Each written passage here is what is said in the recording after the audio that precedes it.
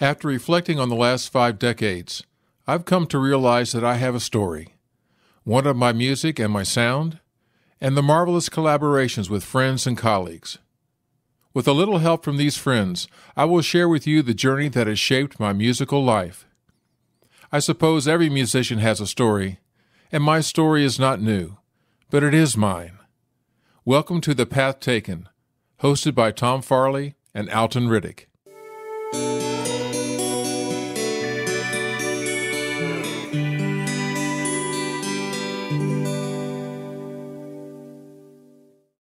There will probably not be another show quite like this episode in the entirety of The Path Taken, because we're talking to the son of which our protagonist revolves, Tania Farley.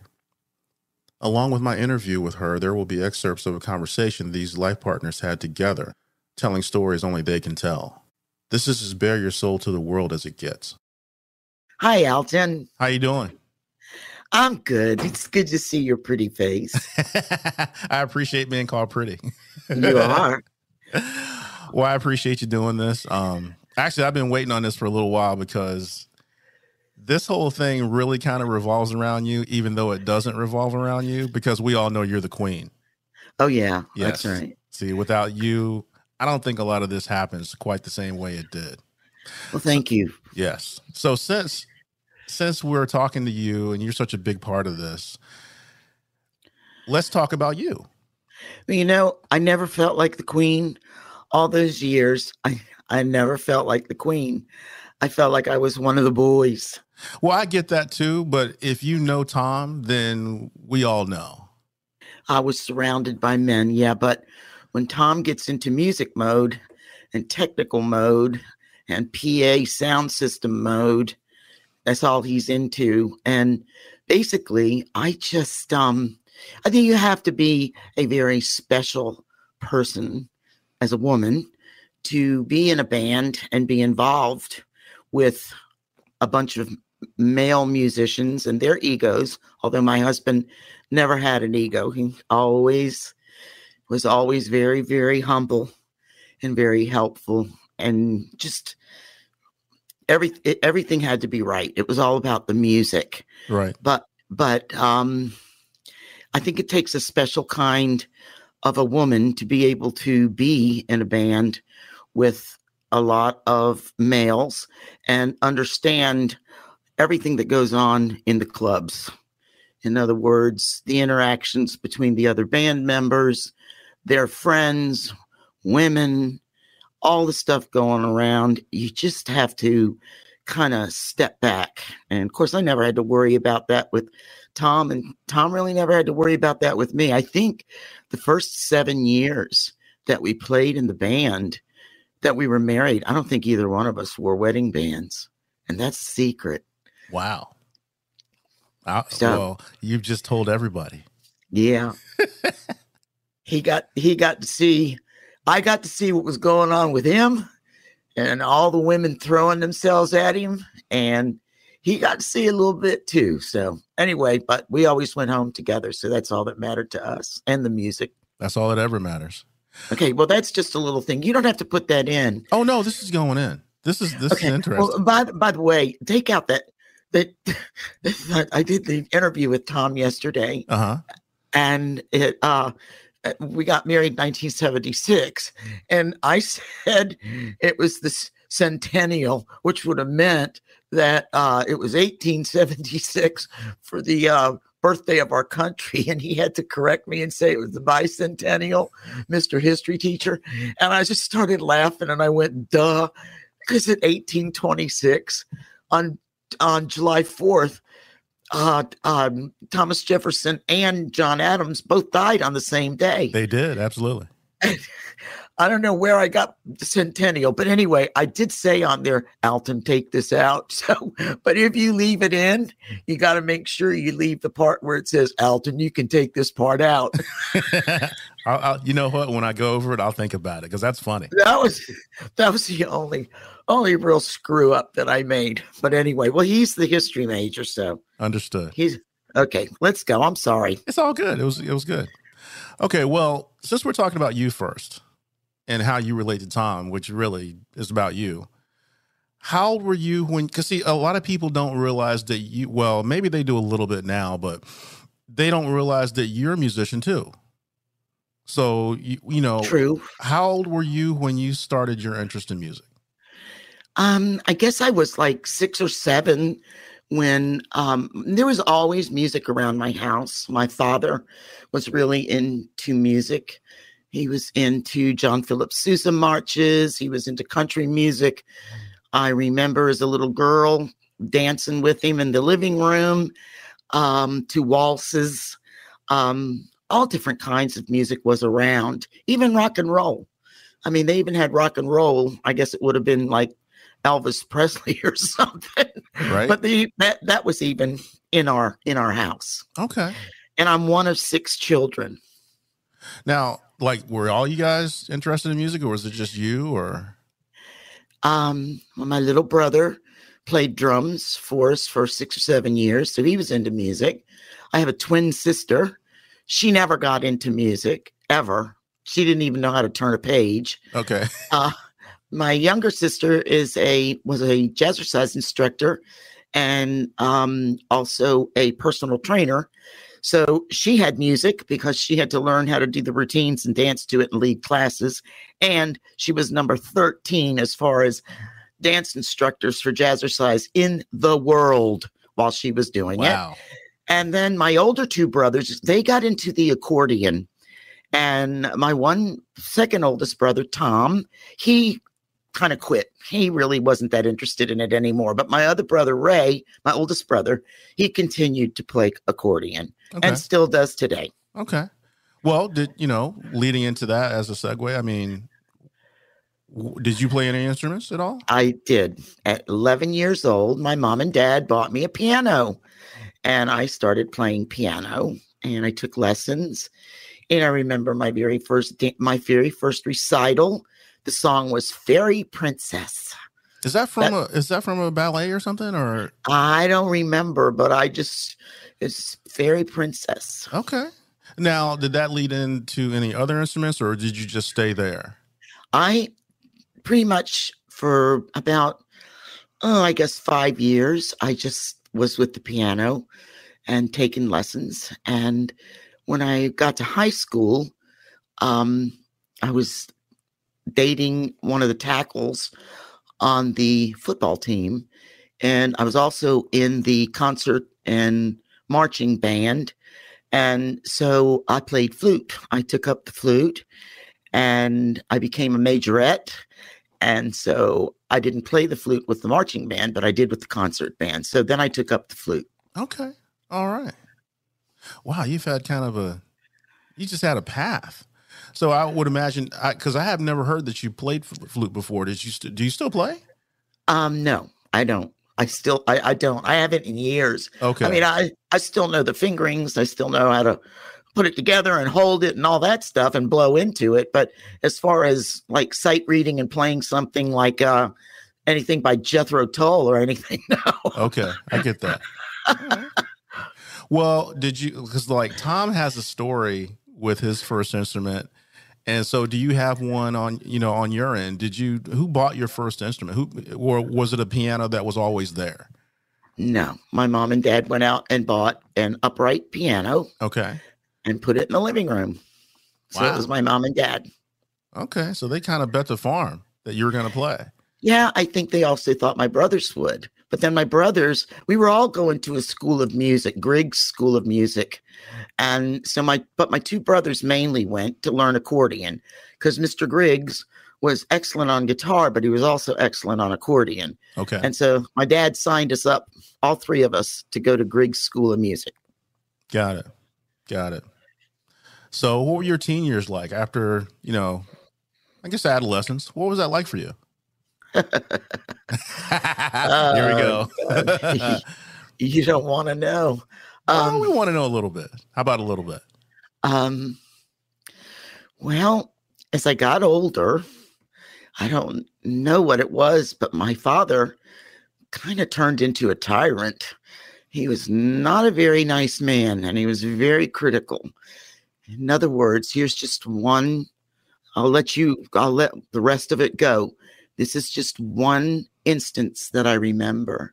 And it was he invited some of his friends over, and he wanted me to play piano for them. And so he yelled for me, and he said, Tania, come out here and play the cracks for my friends.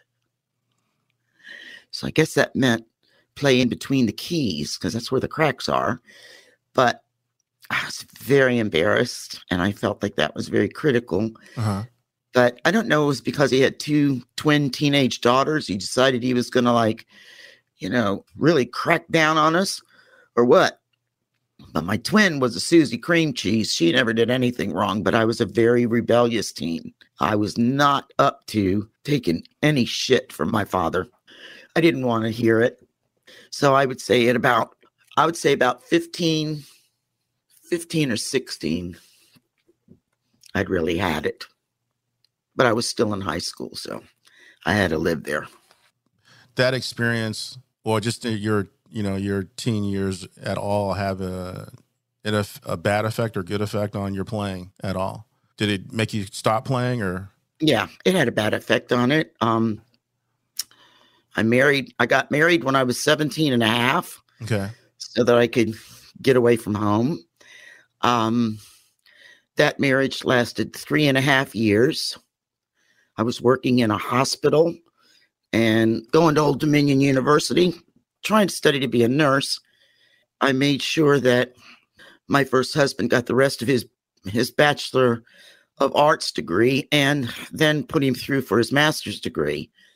And then I found a condom in his glove compartment, and I blew it up, tied it off, and put it on the door knob of his office. And shortly after that, we got divorced because I found out he wasn't very faithful. So I was about 22 at the time, and I did not want to go home. I refused to go home. And my father begged me to come back home.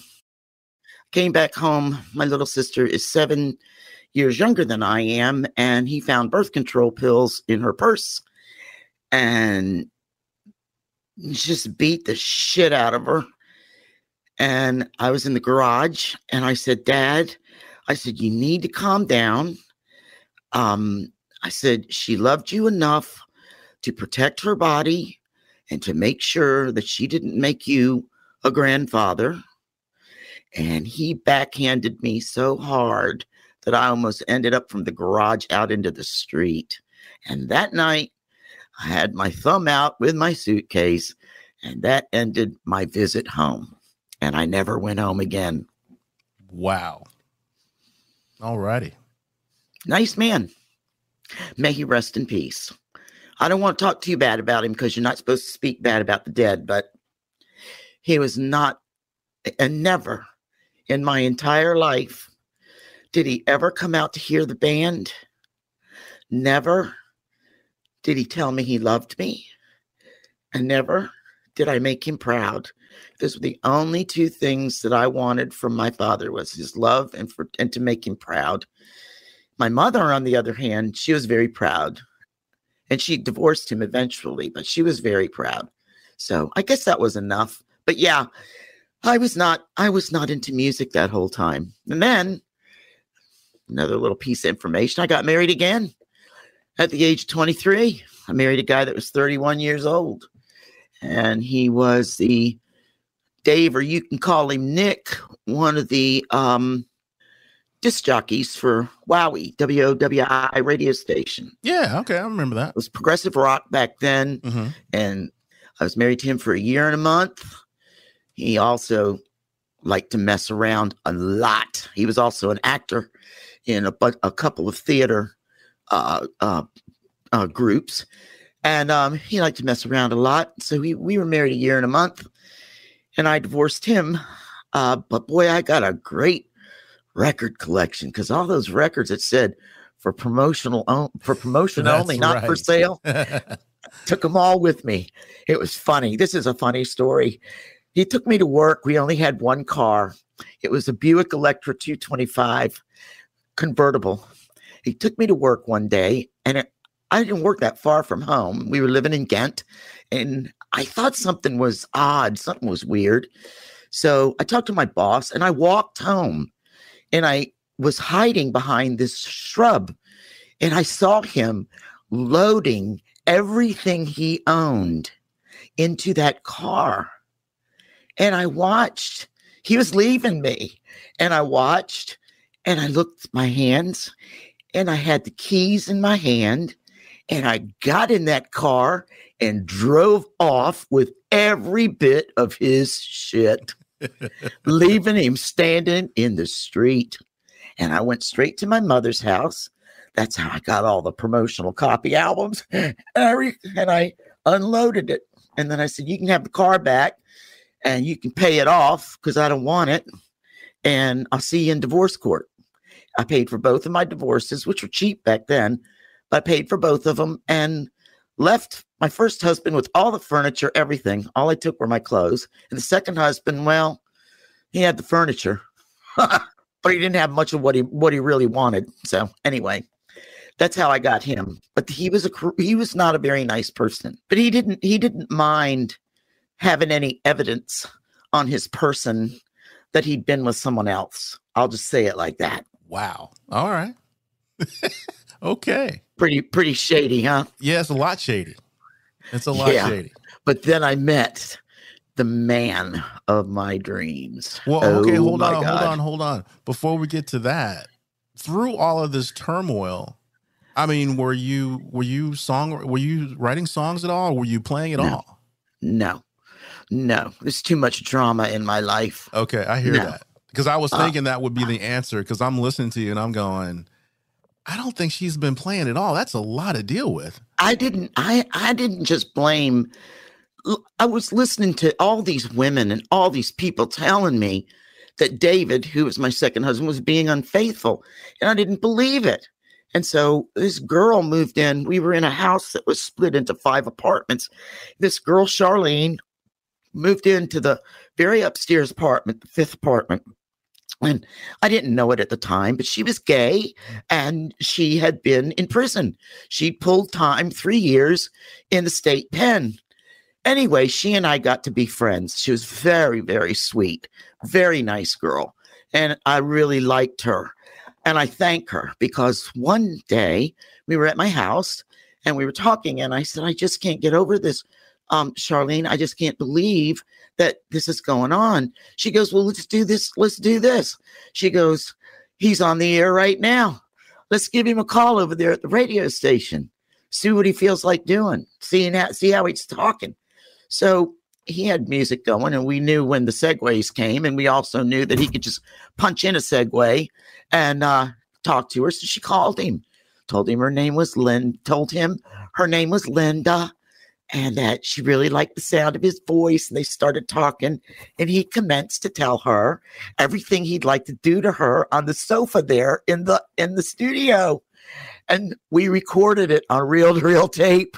So that was the big thing that I had that made him go along with divorce. I had him on tape saying that. And it doesn't sound nice, but it does give you background on why I wasn't into music at the time. Right. There's too much drama. Right. Too much drama.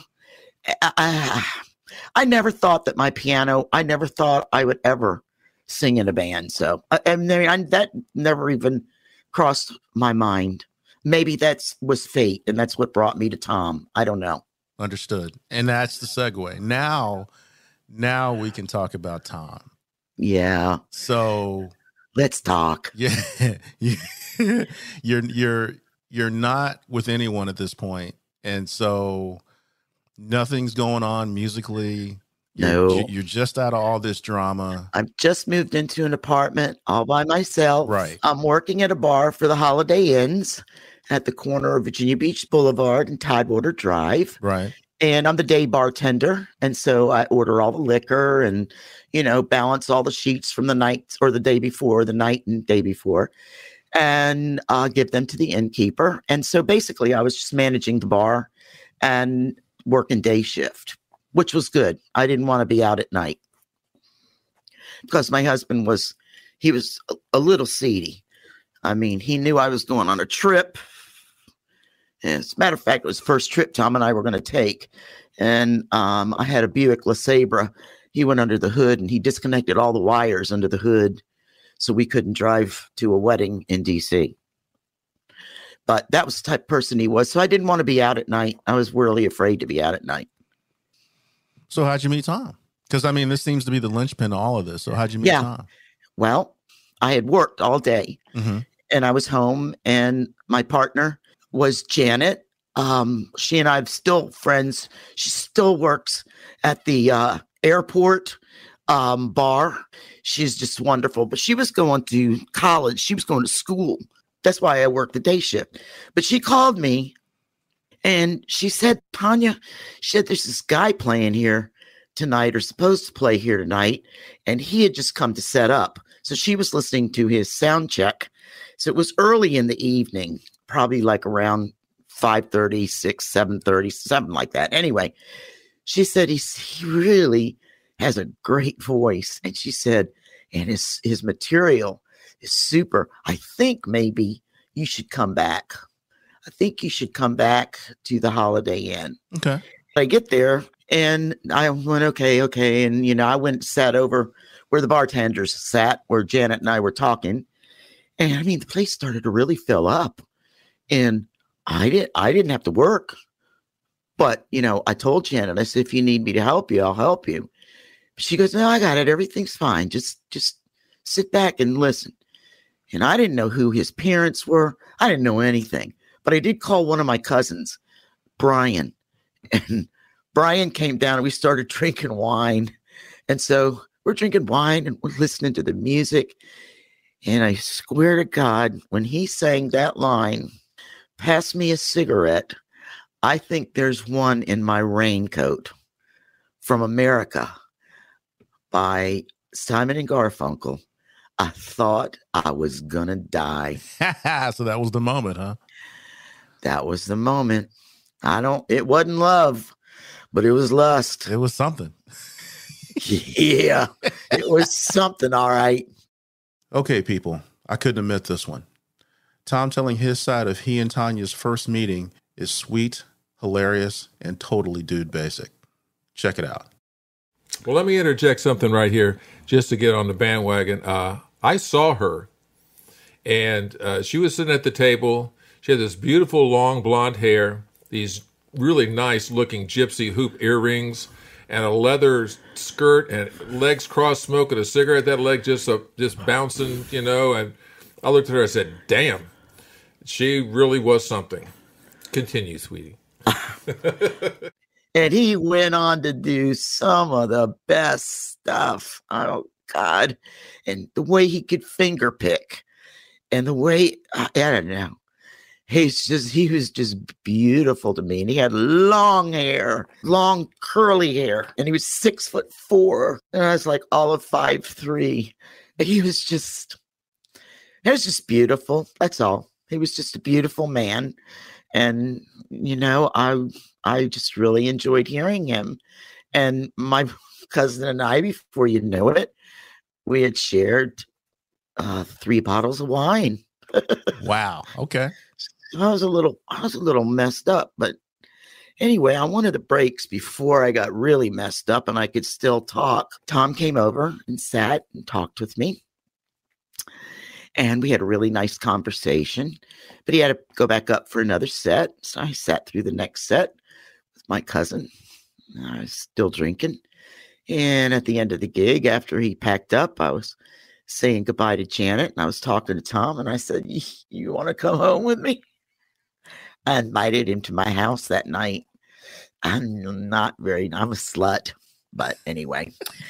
And of course, he said, yeah, sure. Shit, yeah. Oh, is that what he said? No, he was really polite. Okay. I think he said something like, that would be nice. Something like that. Okay, that sounds more like him. Yeah. Yeah, he said something really sweet. And we got to my house. I was so drunk. And he was hungry. And the next thing I see is he's eating tuna fish salad and vanilla ice cream. Wow. Oh Okay. my God, my stomach, it just did a flip. I don't know what happened, but I was standing in front of him and I just passed out. Woke up in bed with him. All right. And the rest is history. Yes, Because it I is. wasn't, when I woke up, I wasn't drunk anymore. That's a good thing. Surprise, surprise. Well, okay. Well, see, that's the linchpin relationship. So take us from that moment to how your music came back to you. Okay. Well, that little son of a gun, we spent the night, the rest of the day, because it was a Sunday, spent the rest of the day together. And at the time, he didn't have a car. And he was sharing a house with his best friend, Steve Gallagher, and a couple other guys. And his bedroom was just, decked out. Mattress on the floor, pasteboard boxes turned sideways with his clothes folded in them. He had nothing. He didn't have a car. So I took him home and showed me his house. And I didn't hear from him for 3 weeks, Alton. Are you serious? He did not call me for 3 weeks. Wow. He ghosted you for 3 weeks? I thought to myself, was it just me that felt something? What is going on here? I mean, I've heard of somebody, he seemed kind of shy and he seemed kind of protected, protected of his feelings, but he also seemed to know his way around a woman. And so I didn't understand what was going on. So I just thought to myself, and back then we didn't have texting. We didn't have any of that stuff. So you either had to call somebody or you just had to go by and show up at the door. So I called him and I invited him to dinner. And so he said, yeah, just like nothing had happened, like it hadn't been 3 weeks. Right. So we went to dinner, went to a little Italian place called Pauline's. Nowadays, it's called Froggy's on Shore Drive. And yes, I'm familiar. Yeah. And we had dinner and he came back to my apartment with me. And we were talking almost all night. We spent the night together and never have been apart since. We've always been together. And so we were living in my 1-bedroom apartment for a couple of months, and my lease was up, and we decided we were going to rent a house together. So we did. But while that was going on, Tom was playing with a band called the Monty Grain Band, and they had a drummer, a bass player, Tommy Lavin, who was our bass player on the Songsmith album, and Vernon Martin, who we sang with in Cimarron for so many years, and Rob Mickley was the drummer. Okay. So they had this band going, and he was living with these guys. He had moved from the beach, and he was now living right on the line of Chesapeake and Virginia Beach, down near Providence Road. And so we decided to get a place together. He wanted to get away from them. I was getting out of my lease. It was a 1-bedroom, small apartment. So we decided to rent a house, and we did. And with that, Vernon started coming over. And I don't know why they decided to ask me to sing with them, except for that Tom had heard me sing and we never sat down and played music together, but, just singing the songs on the radio in the car and stuff like that. So they asked me to sing with them. And the first time that we sang, we did Crosby, Stills, Nash, Fallin' and Spinnin'. It's a real strong 3-part harmony. Mm-hmm. And when we did that song and the harmonies came out, I mean, you got goosebumps because the voices blended so well together. And I think that's the start of it, was when we moved into the house together. And I say we were never apart again. He was living with those guys and I was living in my apartment, but I either spent the night at his place or he spent the night at my place. We were never apart for a night, until I think it was when he recorded Songsmith, and he and Stevie traveled to Nashville to have the album mixed and mastered at Quadraphonics, where Dan Fogelberg and all those guys went in Nashville.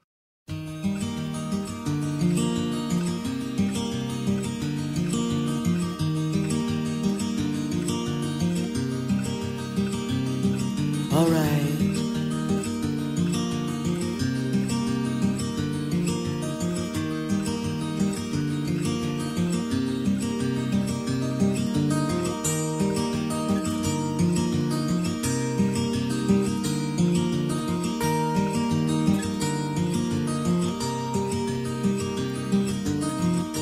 Took my love, took it down. Climbed a mountain and I turned around, and I saw my reflection through the snow-covered hills, till the landslide brought me down. Oh, mirror in the sky, what is love? Can a child within my heart rise above? Can I sail through the changing ocean tides? Can I handle the seasons of my life?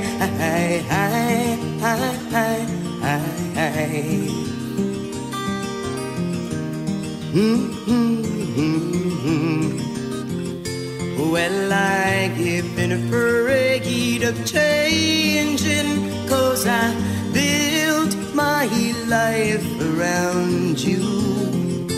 But time makes you bolder, even children get older, and I am getting older too.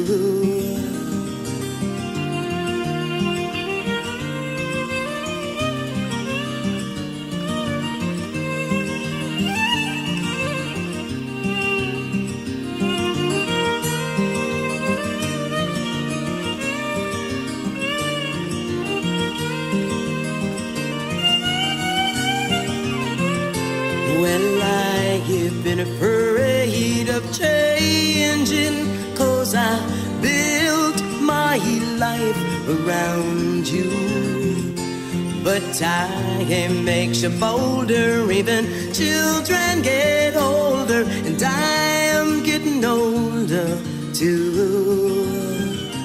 Oh, I'm getting older too. Why take my love, take it down? I climbed a mountain and I turned around, and if you see my reflection in the snow-covered hills, will the landslide bring it down?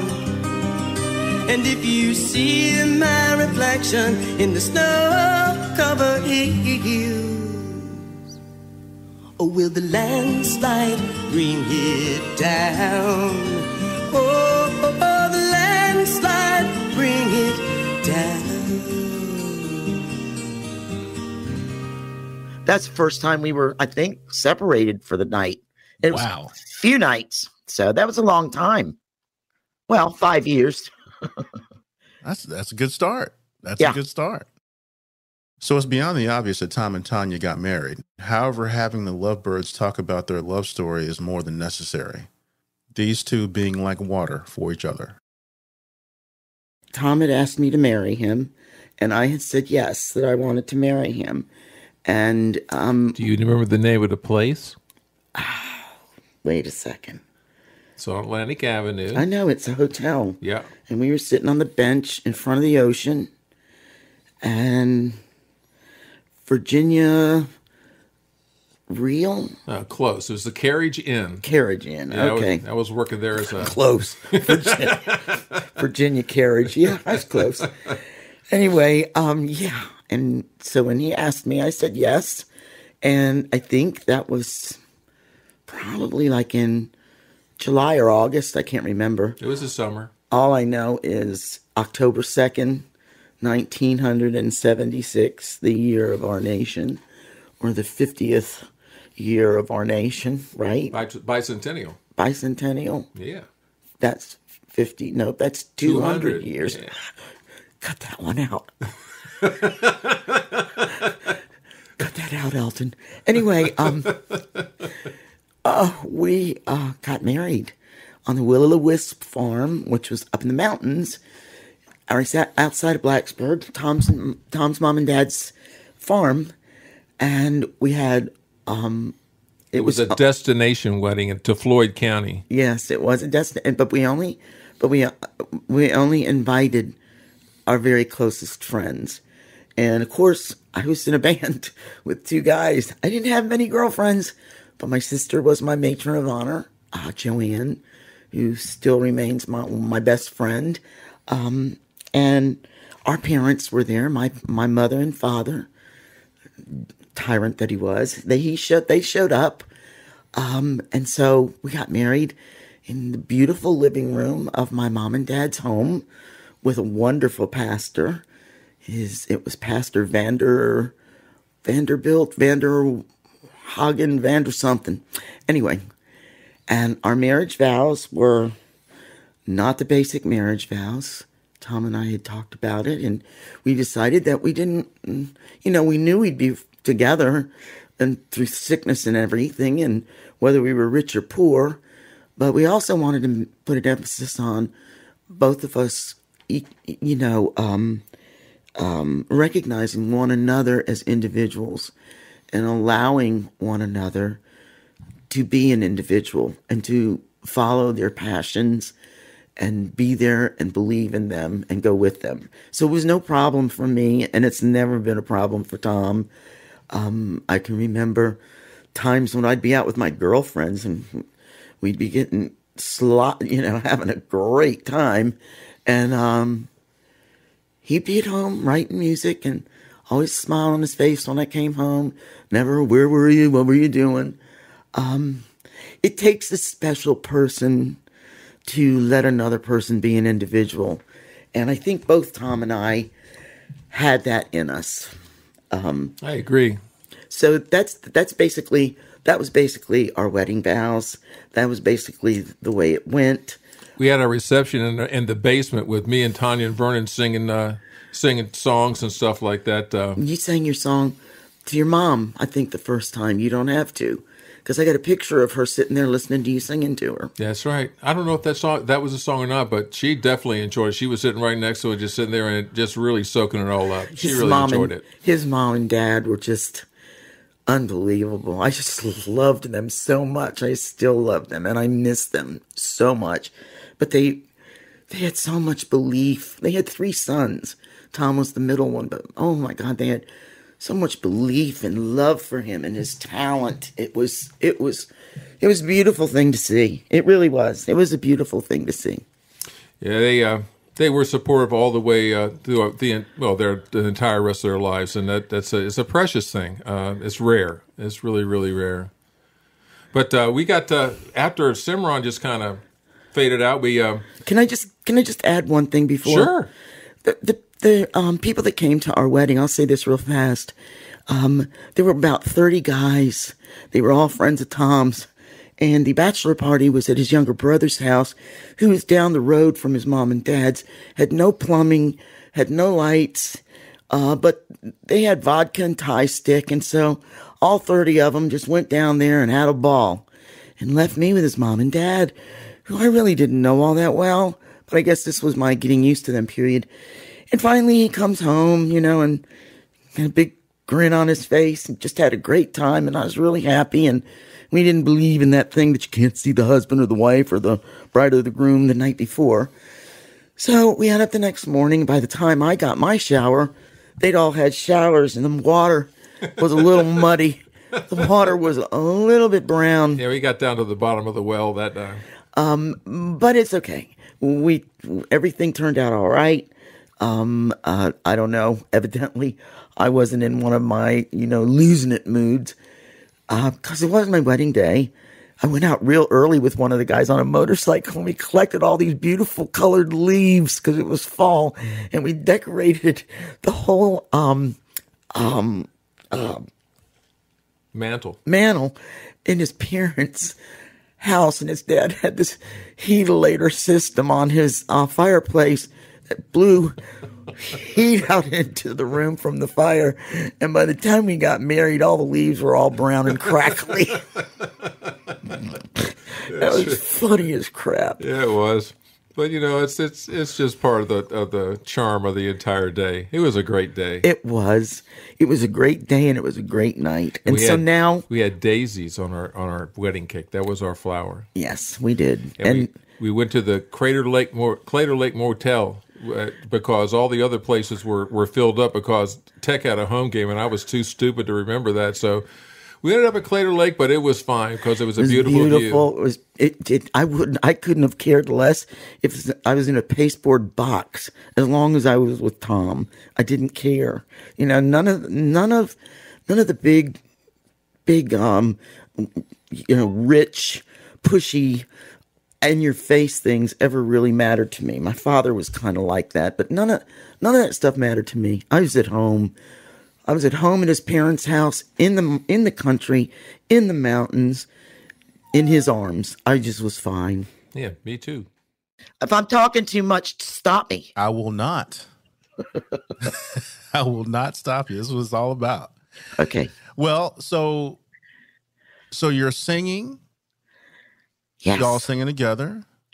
Yes. And so no keyboards yet.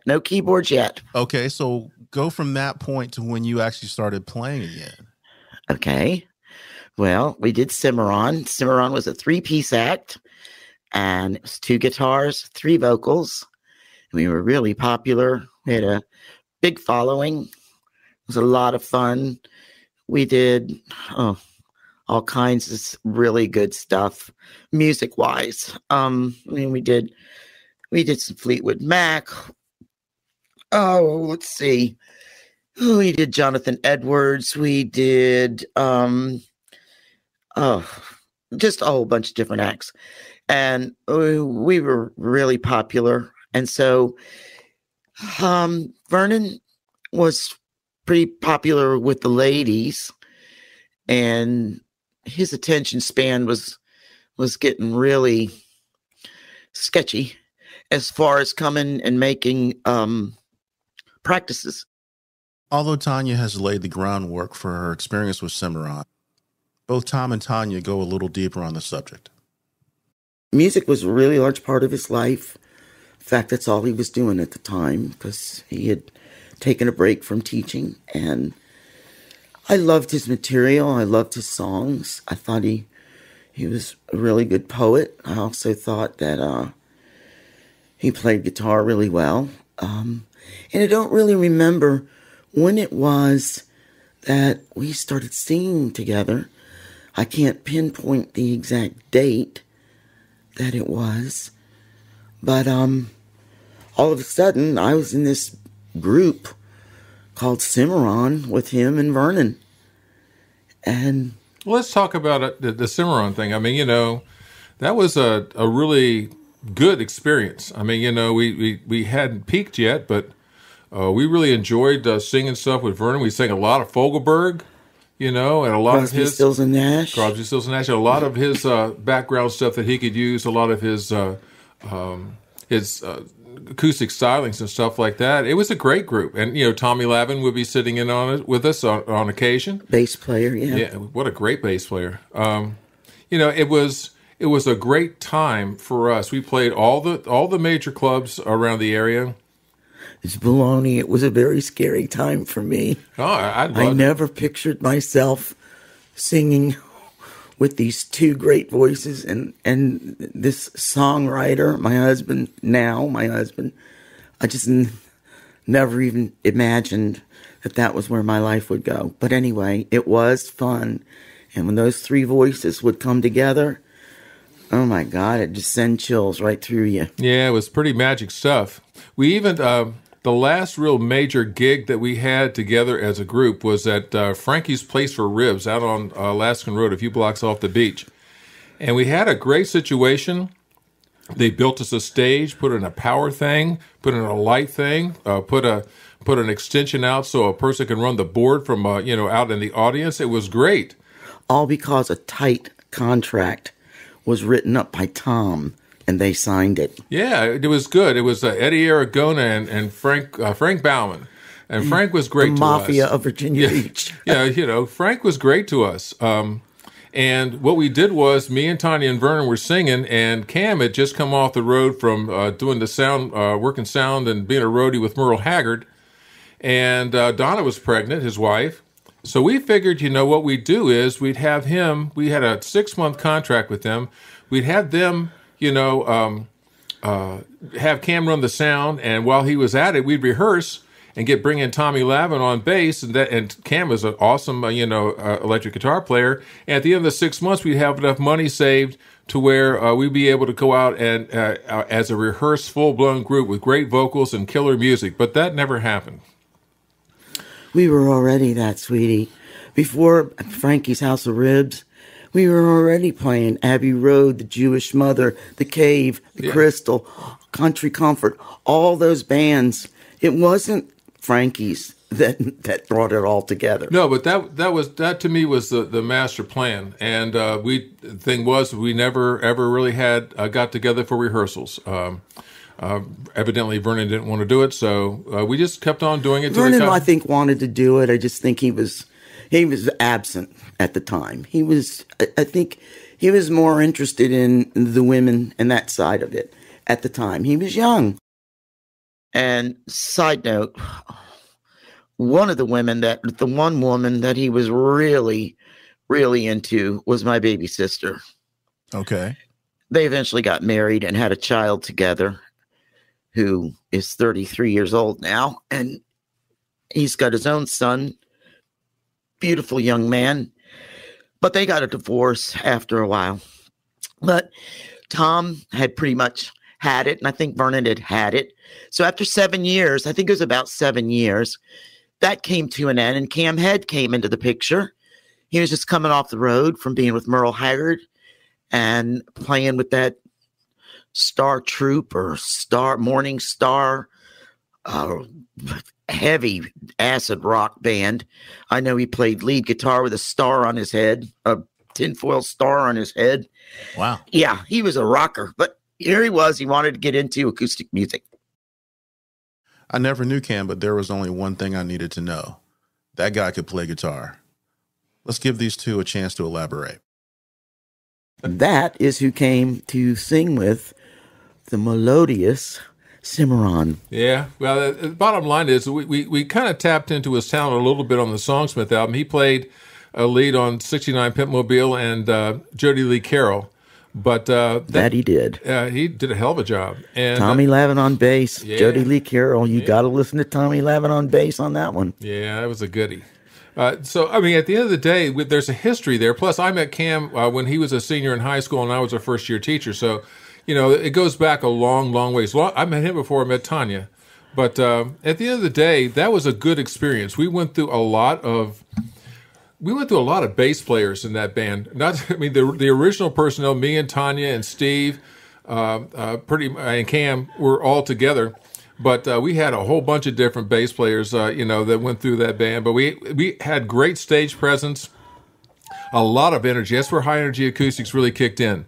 So I mean, that's an awful lot of fun times on stage with that man. I can tell you that. Yes.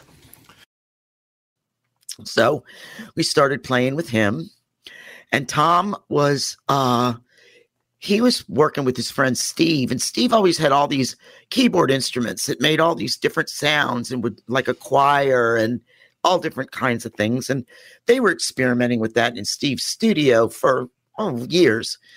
And Tom decided that he wanted to put together a group. So my little brother came in as drummer. Cam Head came in as lead player. Vernon Martin, we brought him back to give him money to help support my sister and his son now as bass player. Tom was on rhythm and I was on keyboards. And that's when I started playing the keyboards again, was at that time. And it was a great band. It was a great band. It was called the Tom Farley Camhead Band. How original.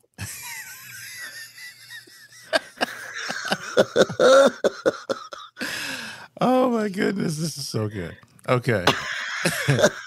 So other than the people that you've just named, or is there any other people that have come and gone as far as what you collaborated with Tom, or you're by yourself? Oh, so many wonderful ones.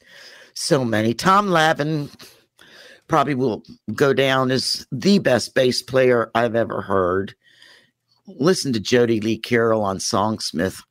Listen to that bass on Norfolk Days and Jody Lee Carroll. He's unbelievable. He was unbelievable. So Tom Lavin, Donnie Satterwhite on pedal steel. Right. Michael Monahan played guitar but could sing like a bird. Let's see. What other ones did we have? Let's see. Ricky Lutz, who plays the keyboards on Free Me. Okay. Greg Weichel, who plays mandolin and guitar. Yeah. Excellent player. Those are some of the ones that I remember. We always played with really cool people that knew their instruments, and it was just fun to sit and jam with them. And a lot of times they were familiar with Tom's music, so they either came in and out of the band or sat in or did stuff like that. But for about 5 years, maybe 5.5 years, I think the Tom Farley Camhead Band may have been longer. I'm not really good on the amount of years that we were together with each separate thing, but it was about maybe 5.5 years before my brother Steve and Cam, and I think Vernon was out of the picture because of the divorce, but they decided they wanted to go in a different direction. They wanted to do other stuff. And I think probably Alton, that was the biggest disappointment and heartbreak of Tom's life. He understood that they wanted to do something different, but the band was so popular and so strong at the time that it kind of took him by surprise. And of course, don't fuck with my man. Don't upset him. Because if you upset him, you got the wrath of Tania on you. And of course, I was filled with hurt and hate. And even for my own little brother, I couldn't imagine my little brother, who Tom had taken to a studio, put him in that studio with drums, let him record one of the best albums I've ever heard, not being biased. Tom wrote some really good songs on that album, and giving him studio time, putting him in a band for all those years. I just couldn't understand why he would leave, but he did. And so that left pretty much Tom and me. And that's when Tom got really serious about messing around with the keyboards. And he got this keyboard called an EPS, which you could program almost anything into. And the EPS sat in front of me. I had my keyboards at the keyboard station. The EPS sat in front of me, but above the EPS was my Yamaha, was my electric piano. And so I was able to play keyboards now, while Tom was able to program the drums. Killer horn section. Mm-hmm. We did U2, Angel of Harlem. Wow. And Jerry sang it, and it had the full horn section. Okay. My husband programmed his ass off, and we did similar features by Melissa Etheridge. We did Baby Can I Hold You Tonight by Tracy Chapman. I mean, these are all songs I got to sing because we had, this keyboard that could fill in for anything my piano, Tom's rhythm, or Jerry's lead guitar couldn't.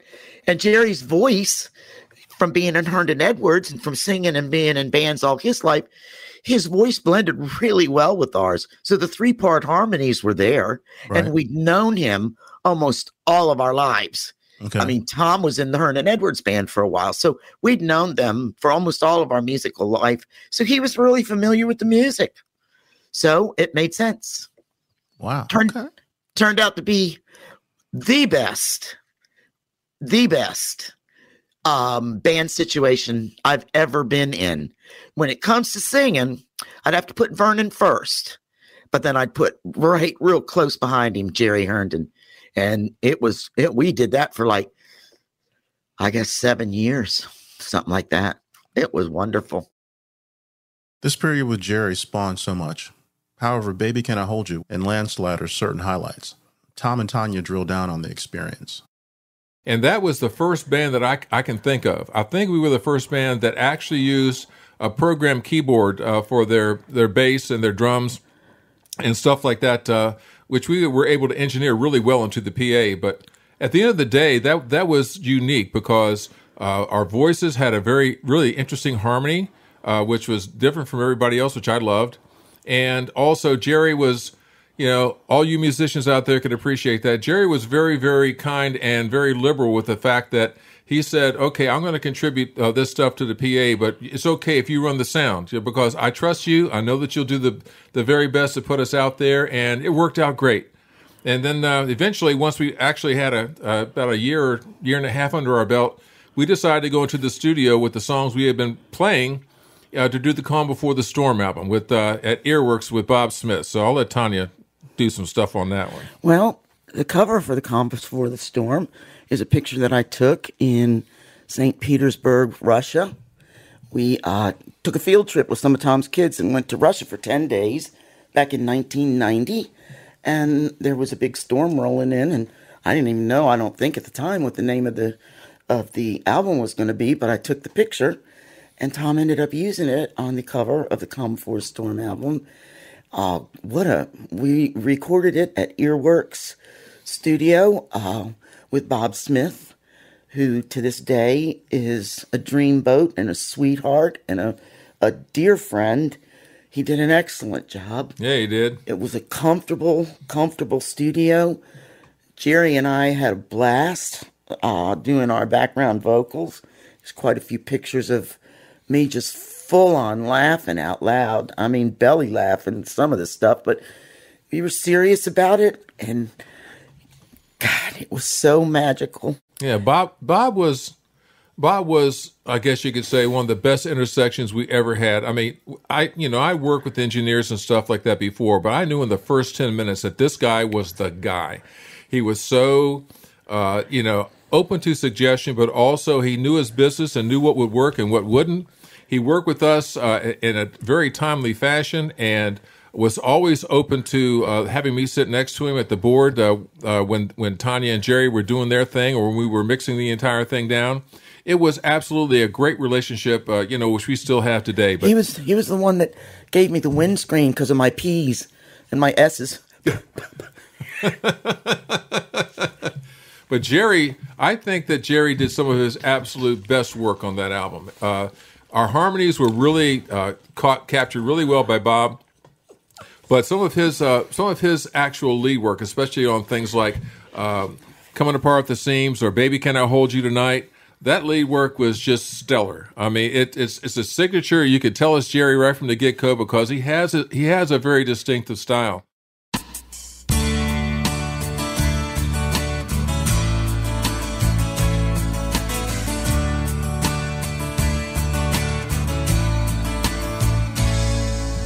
Sorry is all that you can say. Years gone by and still words don't come sorry, like sorry. Forgive me is all that you can say. Years gone by and still words don't come easily. Like forgive me, forgive me. But you can say, baby, baby, can I hold you tonight? Baby, if I told you the right words, ooh, at the right time, you'd be mine.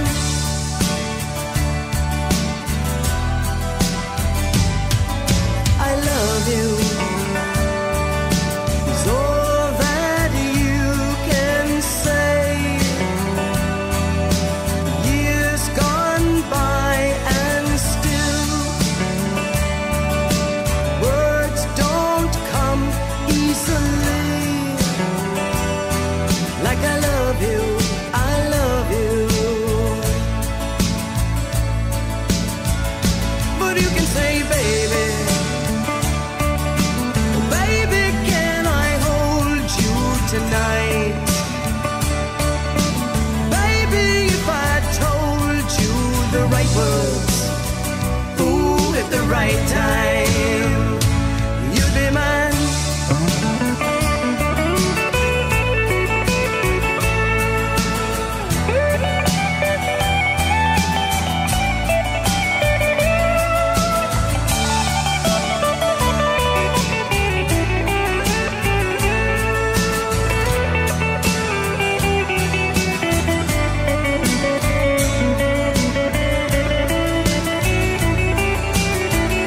But you can say, baby, baby, can I hold you tonight? Baby, if I told you the right words, ooh, at the right time, you'd be mine. Baby, can I hold you tonight? Baby, if I told you the right words, ooh, at the right time, you'd be mine.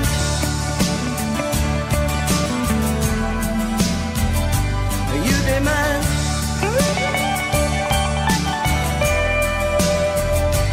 You'd be mine. But Another thing that was nice about Jerry was that on Baby Can You Hold Me Tonight, he did the very exact lick for lick, same lead in the break every single time. When you're trying to, sing the song and know when to come in and hear the breaks and all that, it was perfect. Jerry did it. He was great. plus, Jerry had the one thing that everybody else before hadn't had. Jerry had studio experience, professional studio experience with the Herndon Edwards Band. He knew what to do in a studio. He knew how to do it. He knew how to work with the engineer in setting up his instrument. He knew exactly how to take cues. He knew all of those things. And we had played those songs, using the keyboard as the rhythm section. We had played those songs for about a year and a half and had a chance to really work out the parts, whether they be instrument parts or harmony parts. And so when we got in the studio, we already knew exactly what we were going to do. It's just a matter of getting it right. And of course, Bob got it right. I mean, there's no doubt about it. He did a hell of a job recording us. The CD turned out great. Yeah, it did. We had a CD release party at the Chicks Beach Cafe, one of our signature clubs that we had played for years. Thank you, Gene and Gloria. Yes, and everybody was there. I mean, the place was packed because by this time we had a real following. I mean, I'm not saying we filled all the chairs with, relatives and real close friends. These people were followers of the band and supported the band. And we sold a shitload of CDs that night, but we also did a live performance. Tom and Jerry had tuxes on, I remember. And I was just in an all black I think it was, just pants and a jacket. I don't remember. But anyway, we did a live performance that night, and the album really was a success. It took off really well here locally. So we were thrilled. It was the second CD after Songsmith, and so we were thrilled. And that was October the 13th, 1991, that the CD release party was. And the way I remember that is my baby brother, who used to be our drummer. It's his birthday. Well, how would you characterize your stage experience with Tom? I mean, it's hard to ask the wife, but I mean, if you can be unbiased at all, how would you characterize your own personal feelings about your experience with Tom as a partner in music? I tried really hard to keep myself calm because I got a little nervous sometimes. And sometimes sound checks would go on for fucking ever. And, test 1, 2, test 1, 2. I don't know how many times you can listen to that, but I guess 1,000,000 if you're trying to get the sound right. And he always got the sound right. But I have to say, a lot of respect. I dabbled. I drank.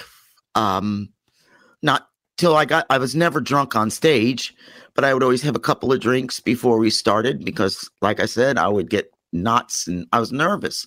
I did not have, and still don't have, a lot of self-confidence. And I think that's from my father criticizing and breaking me down all those years. Tom says, I'll never lose it. I've tried really hard to be better at it, but I didn't have a lot of self-confidence. I knew the material. I knew the lyrics. Never forgot lyrics on stage, which a lot of people do, but I never did, thankfully. And he was the straight man. Tom never did drugs. Tom never drank. He did not drink, period. He was the one who took care of the band and the sound, and it was all about the music with him. There was no drama, no bullshit. And I knew from seeing the way he acted with the male musicians that, I didn't expect to be treated any differently. And I wasn't. He didn't treat me any differently. Now, if I'd gotten hurt or something like that on stage, I'm sure he'd been on his knees right in front of me to try and help me. But as far as the music went, it was no nonsense. And it was just do your job. Do your job. And song after song, I did it. And when I came home, we never talked about the gigs. We never argued about the gigs. We never argued about who each other was talking to or anything that happened on stage. Basically, we stayed away from drugs. We put all of our money into new pieces of equipment for the band. Anything Tom wanted, I handled the money. So I tried to make sure that he could have anything that he wanted. And that's what we did. That's how it went. I understand. But he deserved all my respect. He really did. He worked hard. He was teaching. He was working 2 jobs. I was working for a law firm. He was working 2 jobs, and we were playing gigs on the weekends. So that's hardcore. But then that's who he's been. As far as I know, that's who he's always been. Yes, he's a working dog. So do you have any favorite moments? Favorite moments. One of my favorite moments was when we were recording the Songsmith album.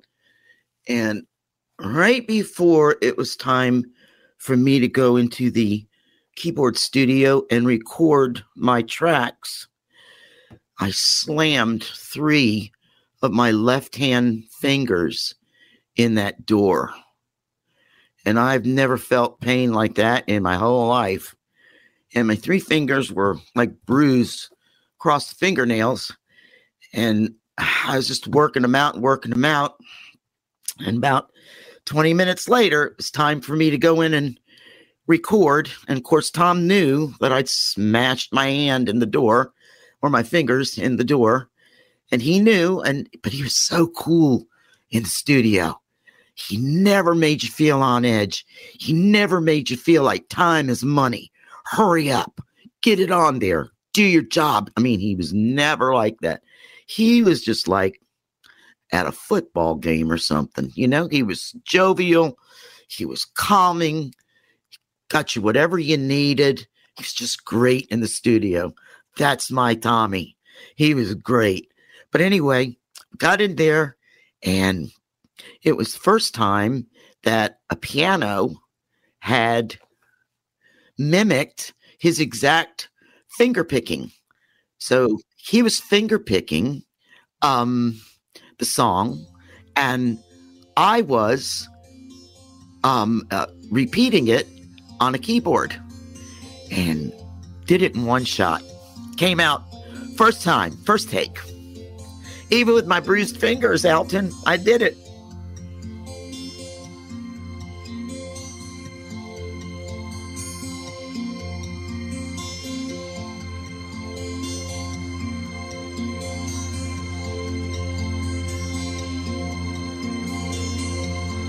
All alone in an empty room, praying winter doesn't come too soon. Autumn breezes in a quarter moon. Wish you had your arms around me. Just an item for a lonely heart that has wandered way too far. Feeling funny from the very start about the way I really feel, but babe of my life, when I see you tonight, I'd be happy if you'd be so kind. When I have you to hold, it's so hard to control the feelings running through my mind. I find myself wanting you, and everything will be alright. To stay until the morning light comes shining down around you. I find myself wanting you, and everything will be alright. Just stay until the morning light comes shining down around you.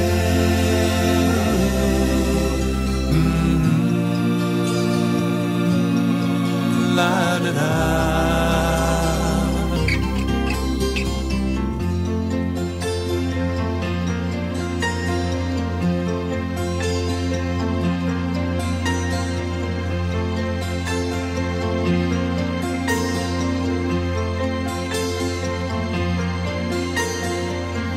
Every lover has a secret side, every vision far and wide, hoping that you'll always stay in stride.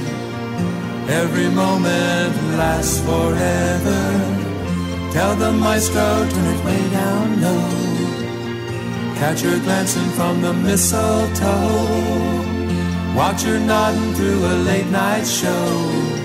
Seems so near and yet so far. Oh, babe of my life, when I see you tonight, I'd be happy if you'd be so kind.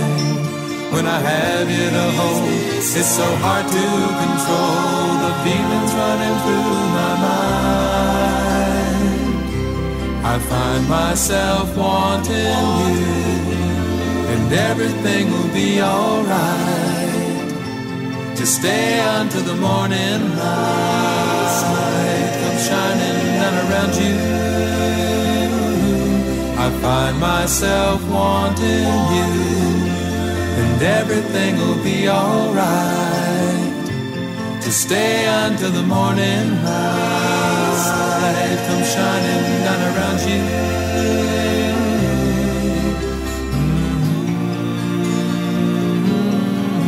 La-da-da.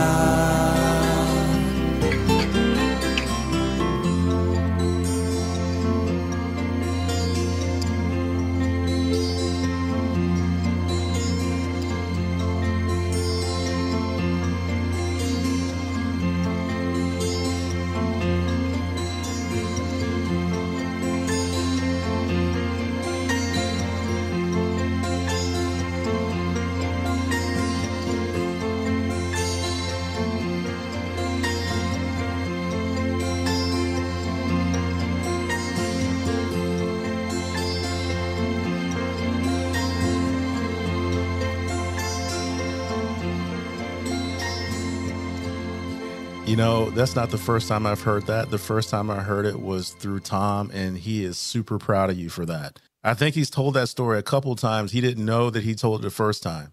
I was super scared. I didn't want to disappoint him. Oh my God, how stupid can you be? Nah, he tells that story. I remember the first time he told it, and it was just like, it was a lot of different types of pride, but that's his story for you. If he had to tell one story that he could tell the public, that's the one. Well, I got another one for him. Okay. And that was on his 39th birthday. And I was already 40 because I'm a year and 4 months older than he is. So I was already 40. But it was his 39th birthday, and we were playing a place called Smackwater Jack's. I know. And I had bought him, well, first of all, he had been to Audio Light and Musical, AL&M, which was the music store here. And he had seen a guitar that he really, really wanted. And of course, any way I could, I would rearrange the money to try and make sure he got it. Well, it happened to be close to his birthday, but he'd been going in there for a couple months looking at this same guitar. So I called Audio Light, and Donnie Satterwhite, our pedal steel player for so many songs, he was working there. And he's the guy who sold Tom the EPS that enabled us to do all the horns and stuff.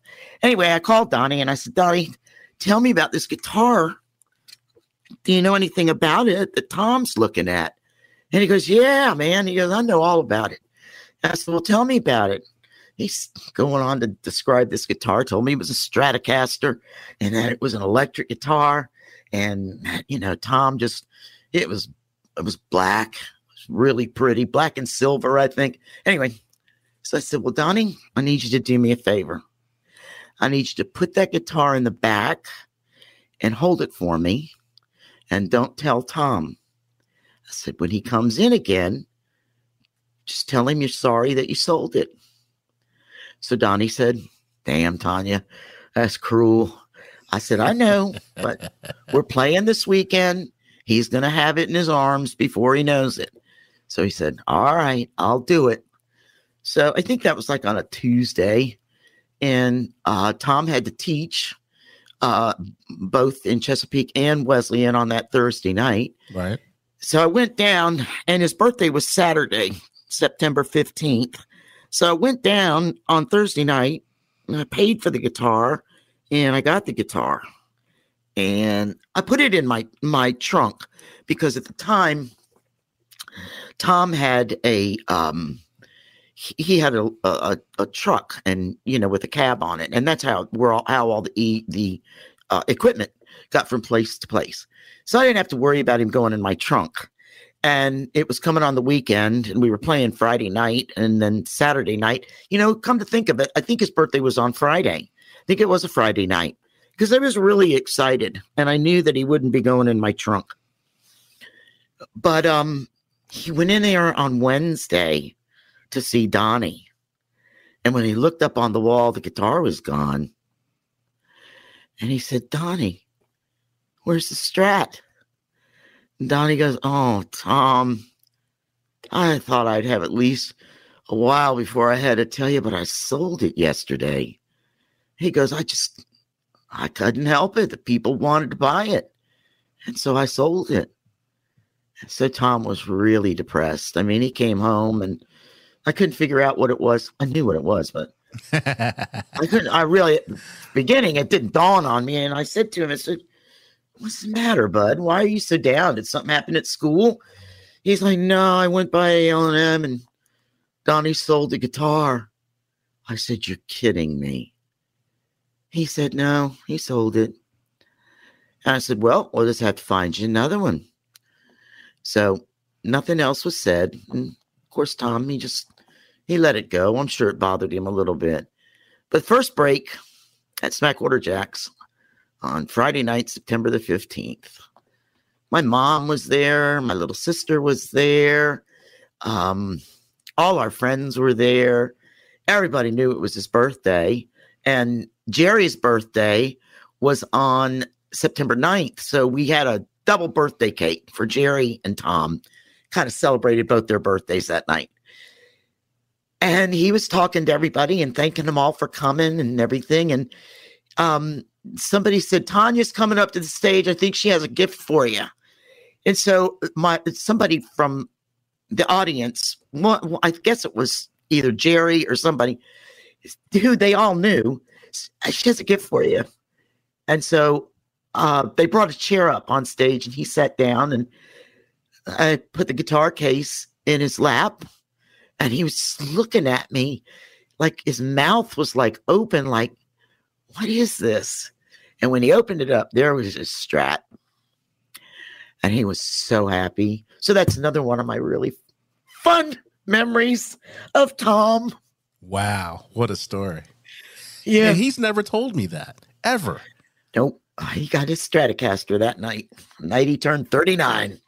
39's a good year. Sure was. And then, of course, you know, all the different clubs. Yeah, I mean, we opened for a bunch of groups. We opened for Poco. We opened for Firefall at the Boathouse in Norfolk, down where Waterside is. It was a big boathouse back then and had all kinds of concerts and national acts. And we opened for those bands. And then we did a big charity event. And the big star was Clarence Clemens from the E Street Band and Bruce Springsteen. And so we were the only band. There were so many bands, local bands, that played at this thing. But when the Tom Farley Cam Head Band got up there, Clarence Clemens wanted to play with us. So he was on stage with us with his saxophone. And I mean, we were doing like 69 Pimp Mobile, Jody Lee Carroll. We were doing all this stuff. And he was playing. That was a really, really fun gig. And I mean, we had my brother on drums. It was before they left the band. So, but it was all for charity. But he was a really, really nice man. I got pictures with his arm around me. What a story. Yeah, he was great. Very humble. Very nice man. That's what I've heard. Time and life are undefeated. This is the wind down in my estimation. Tania and Tom explain this transition from one life to another, a segue to the next chapter. Jerry had actually had some issues that he had to deal with. He had to move to Florida. And so the band broke up, not because it really wanted to, but because Jerry had to leave. We had Dave Hamby sit in for a little while just to finish out our gig stuff, which I really appreciate that because he's a great talent too. But then we just kind of backed off. That was 1996. We had just moved into Thurgood. My parents my dad had a stroke. My mama had Alzheimer's coming on, and my husband bought me the house of my dreams. Yeah, it was a nice place. The thing is that Tania and I decided to take on to be the primary caregivers and looker after uppers of my mother and father. And I was working for law firms for many, many years. And so I left the law firm that I was working for. And she spent her days. I was working 2 jobs. Chesapeake and at Virginia Wesleyan, but she took care of them, made sure that all their meds and stuff like that, visited them every day. They were right around the corner in old donation apartments and 2 minutes away, and I loved them so much. Well, they also because of that, the music just kind of backed off, which is fine because we wanted to dedicate that time and that energy to them. I was able to take all the stuff that we had done and actually start working on new stuff, but didn't record anything until later on, until 2006. But at the end of the day, the next time that we performed actually really performed was 20 years later. We had never ever played songs with a full-blown band. With a drummer instead of a keyboard doing the thing, and a bass player instead of the keyboard doing stuff. And in 2006, we were married 30 years. Just don't forget that, okay? We've been together 30 years. This particular concert, which was the High Energy Acoustic Band Concert, had 8 people on stage. And I've talked about this before, but in terms of Tania and I, Tania had not performed live on stage for 20 years.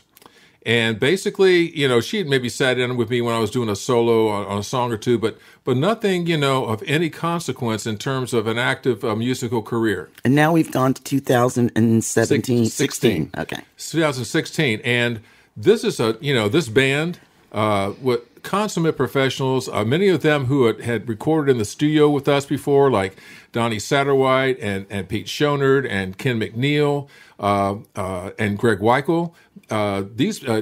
Joanna Binford and Richard had not recorded with us as yet. But at the end of the day, Richard had. He did You Ain't Never.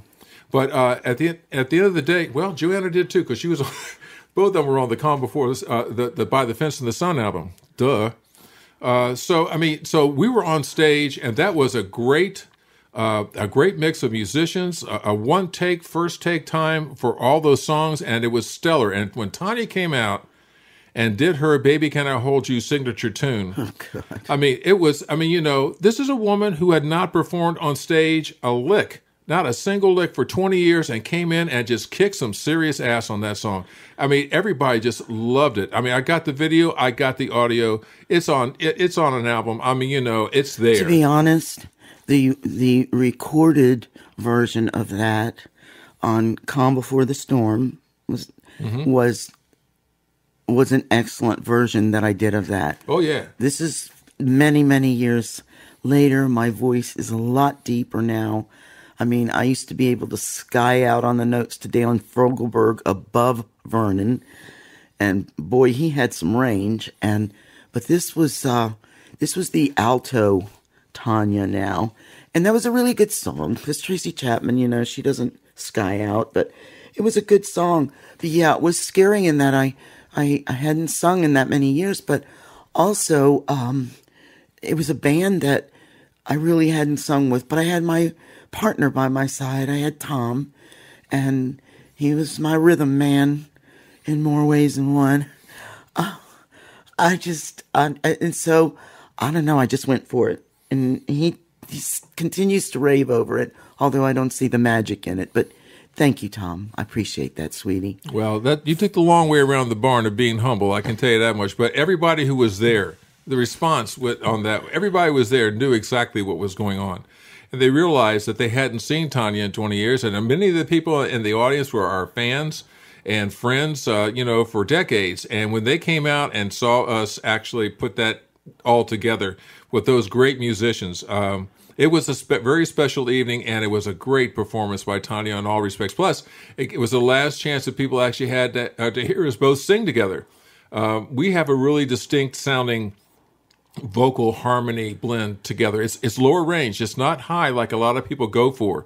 And so a lot of our harmonies really kind of concentrate on the alto tenor aspects of things to begin with. And then we'd have like somebody like Cam or Jerry or Vernon would take a high part or whatever. Tania and Vernon would swap off on the high parts. But at the end of the day... And Michael Monahan. Oh, God, yeah, Michael. Michael could sky out. Shit, Michael's great to sing with. We had great harmony with him. But at the end of the day, that was a great moment. It was I guess you could say that was the last time that either one of us had performed live and doing our material. And if it was a swan song, it was a hell of a swan song, because at the end of the day, I captured it. I got a live album out of it, and the players who were on that album with us are just some of the best in the area. We were really blessed to. And we all got a T-shirt. We all got a T-shirt. Yeah, we got the T-shirt. That's for sure. So it was a great moment for us. Well, Tania, I really appreciate this. But before we let you go, I got one more question for you. Okay. So your life with Tom, after everything that you've been through with him, everything that you were going through to get to him, to this point in your life, what is your take on him? What would you say? This is in a few sentences. What would you say? Well, number one, that I'm a very lucky woman. Number two, that I love him more today than I did yesterday. Every day, he amazes me. I'll be 71 on May the 10th. And I have never had a day in my life that I did not feel honored and loved and treasured by that man. And I'm sorry that I'm getting tearful, but it's a love story that not many people will ever know. It's a love story, the path taken, that not people will ever hear, but I know it. And that's all that matters, is that I know it. And whoever you share it with will know it. I've had a great life, a very blessed life with a beautiful man.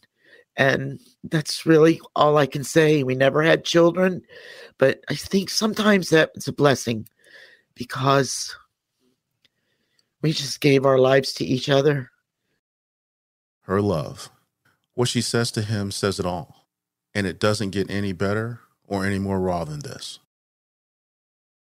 We're right now in 2021, and we've been through a horrible pandemic. I have health issues, and so it was very, very important that, I protect myself. I've now had both my shots. But through it all, Tom has been right by my side, and the love has just grown every day between us. I don't think that there's ever a time that I can really truly be without him. His face is always right in front of mine. I love him very much, and he deserves my love because he's been a wonderful husband, partner, lover, work buddy, everything. And so I want to thank him for introducing me to music, and for allowing me to be on that stage. And I want to thank him for believing in me all these years and being my partner in crime. And the last thing I'd like to say is, as far as I'm concerned, every song he's ever written is a masterpiece. But the true masterpiece, because of things in my family, I've lost a nephew to drugs, has been his song, Free Me. The song is beautiful. Song is right on tune with what a mother goes through with a child that is addicted. The song has hope. It's got love. It's got sadness. It's got everything in it. And it's just a beautiful song. So for those of you out there who have never dialed up Tom or Farley Music Services or Tom Farley's music, do yourselves a favor and type in Tom Farley Free Me on YouTube and sit back and listen. It's the most beautiful song I think that I've ever heard. I might be a little biased, but it's beautiful. And as far as ending, that was the last thing that I recorded with him, I think, on tape as my background vocals. And one of the background vocalists is Joanne King, and she's my sister and my baby sister and the mother of my nephew who we lost to drugs. And she is on there for background vocals. The song means a lot to me, but I think it would mean a lot to everybody else when faced with the terrible thing of drugs that we're faced with these days. And that's pretty much all I want to say.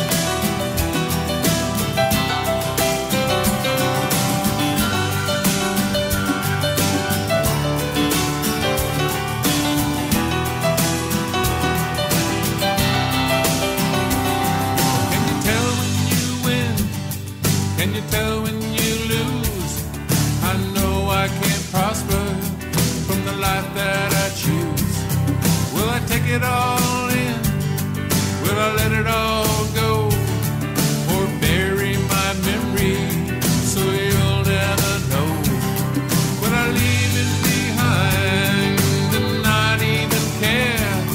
Like foam on the water, like smoke in the air. I can ask for forgiveness and hold on tight and pray that tomorrow I can make it all right. Oh, free me, free me, free me, free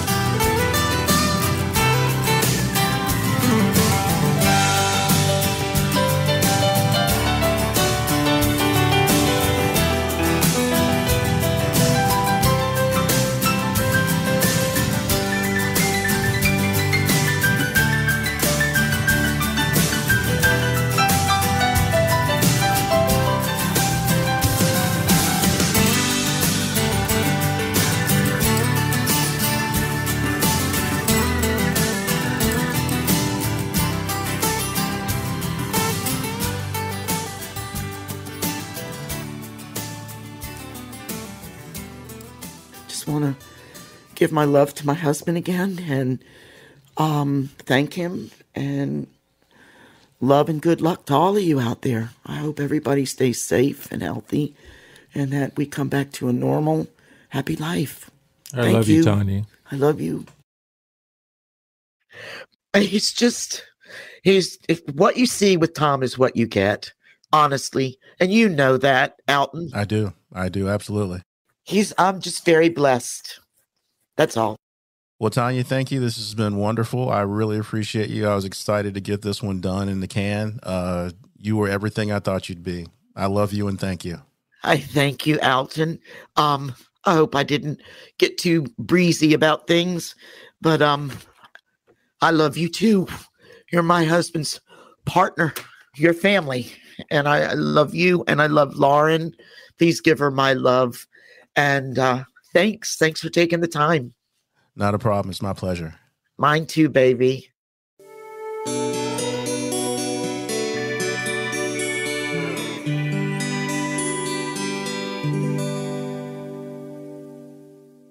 This episode was produced by Tom Farley and Alton Riddick, edited and mixed by Alton Riddick for Edit Your Truth. And a big thank you to Silent Voices International Radio for having us. On behalf of Tom, this is Alton signing off until we meet again on The Path Taken.